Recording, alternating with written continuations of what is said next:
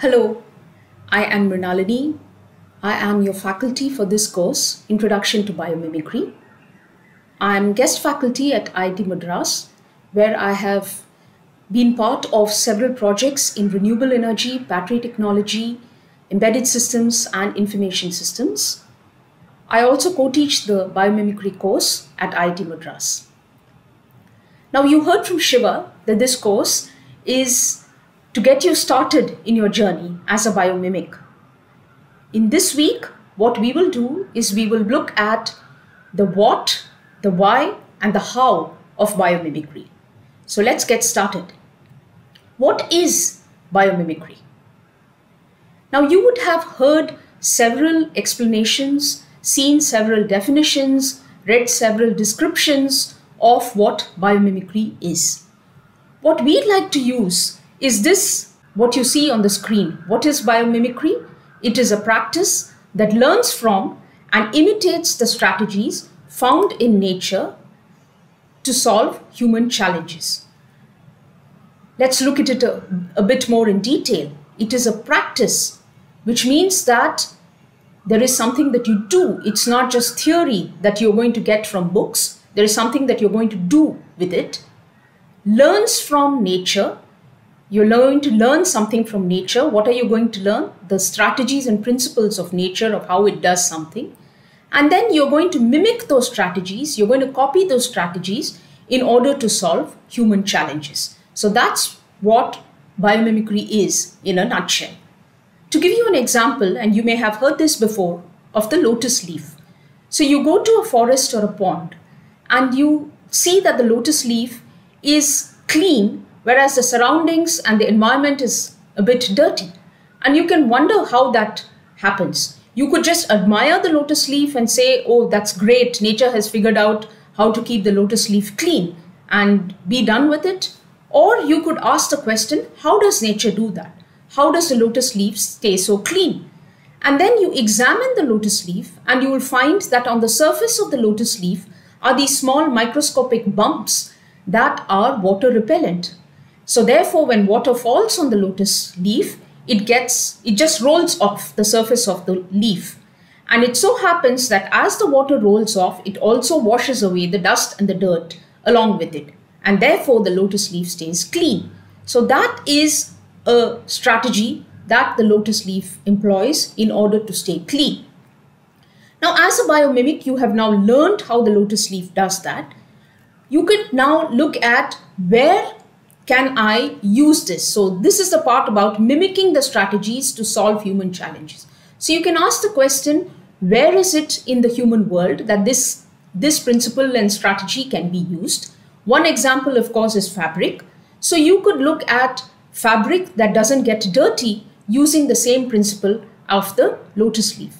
You'll be very interested to learn that there is a company called Lotus & Paints that has employed this principle of the lotus leaf for paint. So when a building is painted, the exterior of the building is painted with this paint, it stays clean. And that is biomimicry for you, learning from and imitating the strategies found in nature to solve human challenges.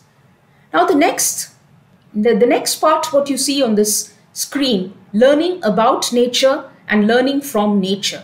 Now these are two phrases that you will encounter pretty often during this course. Learning about nature is when you look at organisms and learn about the typical characteristics of the organism. What is its scientific name? How does it look? Where does it live? What are its typical behaviors? Is it nocturnal? Is it a daytime animal? What does it do typically? What are the uses of this animal, etc.? Now that is learning about nature, and we are not going to do that in this course. What we are going to do is learning from nature.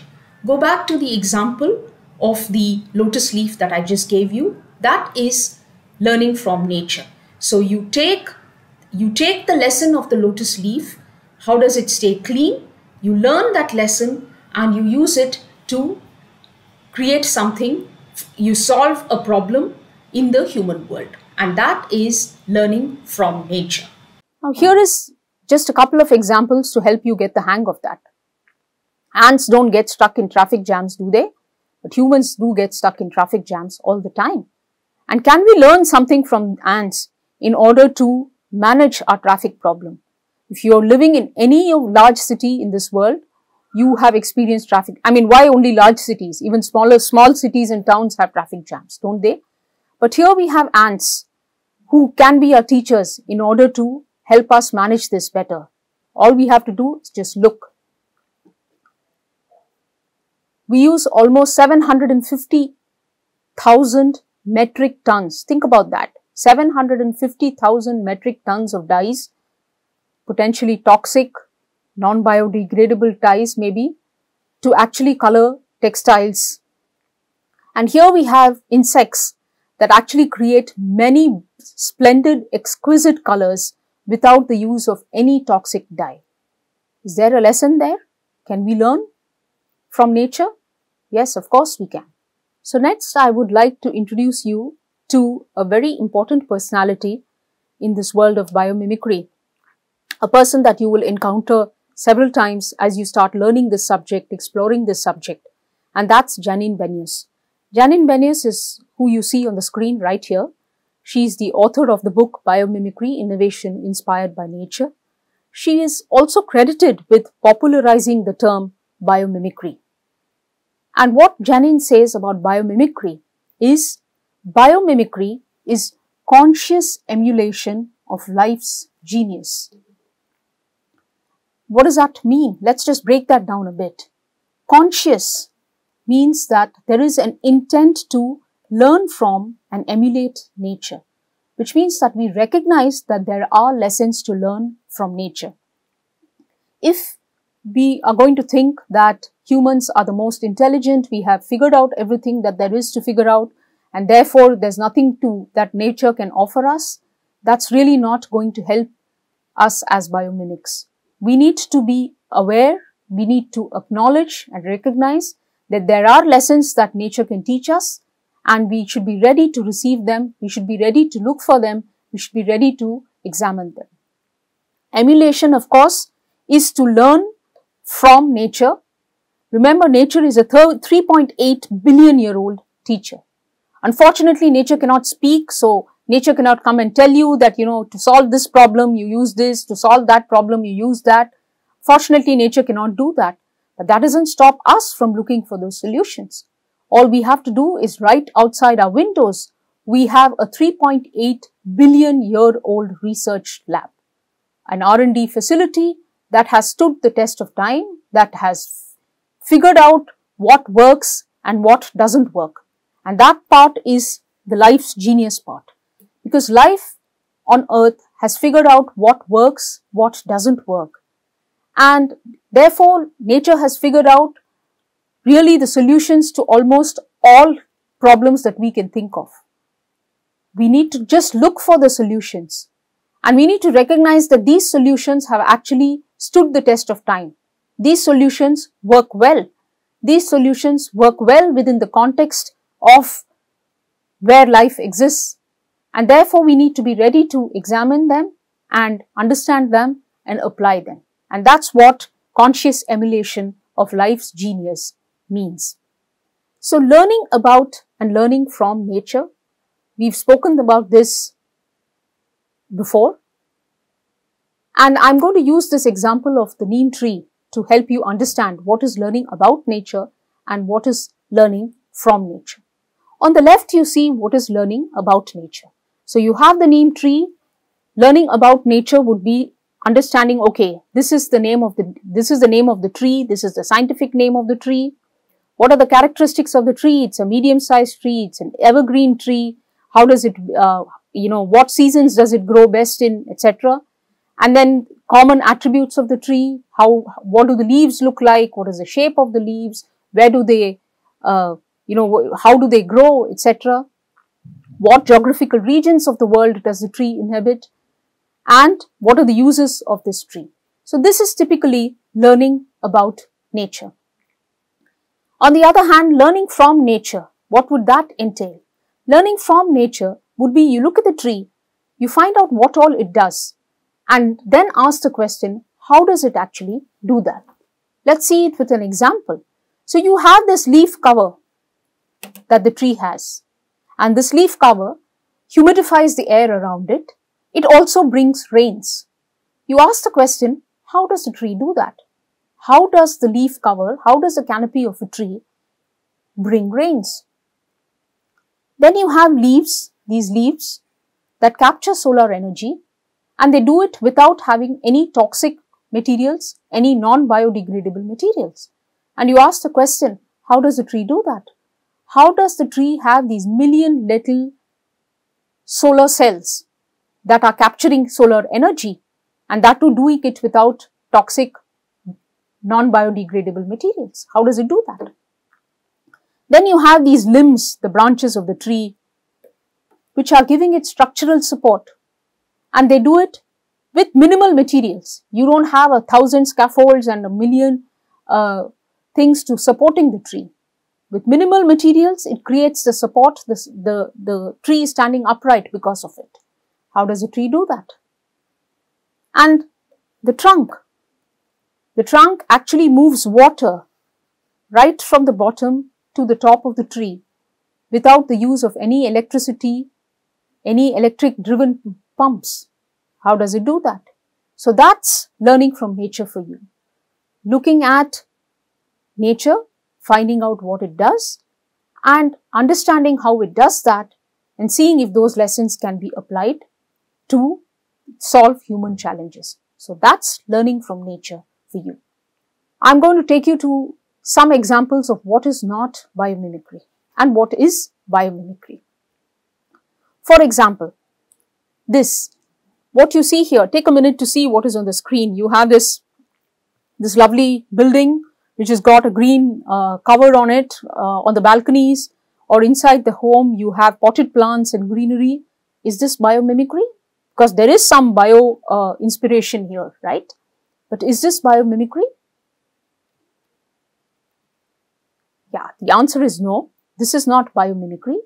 This is what is called biophilia or biophilic design. What is biophilia or biophilic design? Philia means liking. So biophilia or biophilic design is design which helps us remain close or connected to nature. And this is something that you will see a lot in the design of our apartment complexes, the office buildings, workspaces, etc. Because we innately like to be close to nature. So you'll have water fountains and gardens and greenery. So that's biophilia, that's biophilic design.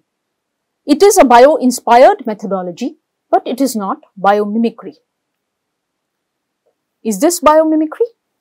You see the beautiful lotus temple in New Delhi, India here. And also you see a couple of lamps that are shaped like flowers, leaves. Is this biomimicry? Because you're certainly imitating something from nature here, right? So is this biomimicry? Yes. This is not biomimicry. This is biomorphism. Biomorphism, morph means form. Form as in structure of something. So in biomorphism, you are imitating the form of nature, the visual elements of nature, the visual structure of nature. So biomorphism is something that looks like nature. And you will see a lot of examples of this in architecture, in design.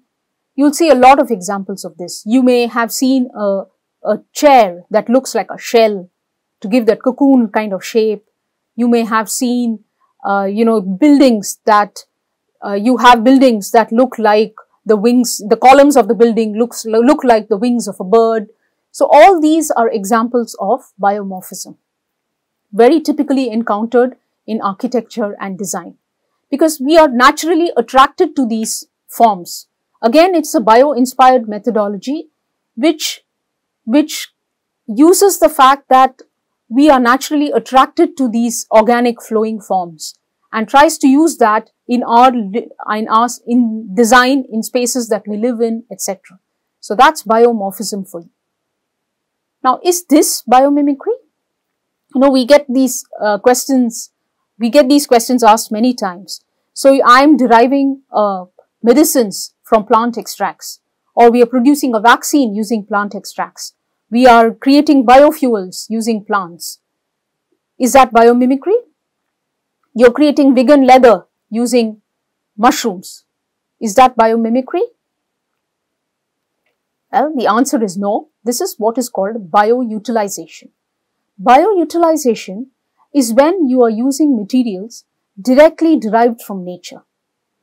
You're using the material in the same form and using it to make something that is useful. So that is bio-utilization. Is this biomimicry? What you have here is a surface, this surface, that repels bacteria without the use of any harsh chemicals or antibiotics. How does it do that? It is based on the properties of shark skin. Shark skin has a property that prevents fouling. What is that? It prevents bacteria from attaching to the surface. And by the use of a microscopic pattern. And you have a surface that uses this property of the shark skin in order to create an antibacterial surface. Is this biomimicry? Well, the answer is yes, this is biomimicry because it does what we call functioning like nature. It's not just about looking like nature, it's not about using materials from nature, it's not about just having forms of nature, it's doing something that functions like nature. And this word function is something that we will come back to time and again. So, just remember that biomimicry is actually when something functions like nature. So in this case, you have a surface that functions like the skin of the shark by preventing any bacteria from attaching to it. And a company has actually imitated that, Sharklet Technologies. They have imitated this principle in order to create surfaces where the chance of bacterial attachment is high. So they are doing wound dressing, antibacterial film for high touch surfaces like in hospitals and restaurants, etc. And surfaces again where bacterial attachment is likely to be high, like the insides of urinary catheters and endotracheal tubes. So they are using this technology in order to create antibacterial surfaces. And this is biomimicry for you, where something functions like nature.